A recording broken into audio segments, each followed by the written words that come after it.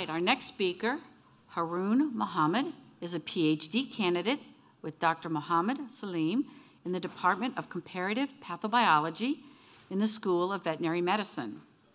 Some fun facts about Haroon. He was born in Canada, raised in West Lafayette, but his family is originally from India. He earned one of his bachelor's degree from Purdue University in agricultural and biological engineering, but made the switch to drug discovery for his graduate studies. As a child, he had a strange fear about sitting in cars that went through a car wash machine. Well, he states that he's thankfully outgrown that phobia. That fear has been replaced as an adult with a fear of public speaking. This one he will conquer tonight, I am sure. Before starting his graduate school, he had a fun experience of working in the construction industry with a friend, remodeling 2 homes in Lafayette.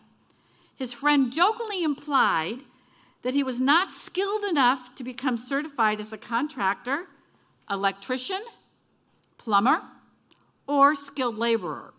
So it was a sign for him to return back to school and find another career, this one in veterinary medicine. The title of his talk tonight is Bad Bugs Need New Drugs. Death by paper cut. It seems like something out of a Shakespeare play, but prior to the discovery of penicillin and other life-saving drugs called antibiotics, people commonly died from infections caused by these tiny, single-cell bad bugs called bacteria. While we once possessed a toolbox full of powerful antibiotics, many of these bad bugs have developed clever ways to block the effectiveness of many of our current antibiotics. As a result, one of these super bad bugs, called MRSA, now kills 1 out of every 7 people it infects just in the United States.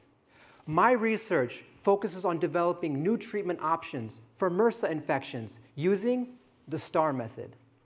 The STAR method begins by screening a collection of hundreds of chemical compounds, trying to find one that is able to kill or stop MRSA from growing. This screening led to the discovery of a new antibiotic that is able to kill MRSA more quickly than several commercial drugs. But how does our antibiotic attack MRSA? We have found that our antibiotic appears to target a key step in the process that bacteria use to form a special structure called their cell wall. Now, the cell wall can be thought of like a fortress for the bacterial cell, providing it both with the physical structure as well as protection from foreign invaders, such as drugs. Antibiotics that can target and disrupt the bacterial cell wall are very attractive because this cell wall is not present in our human cells. So it's unlikely that our antibiotic would harm us. But before we could test our antibiotic in humans, we had to confirm that it was safe and effective in animals.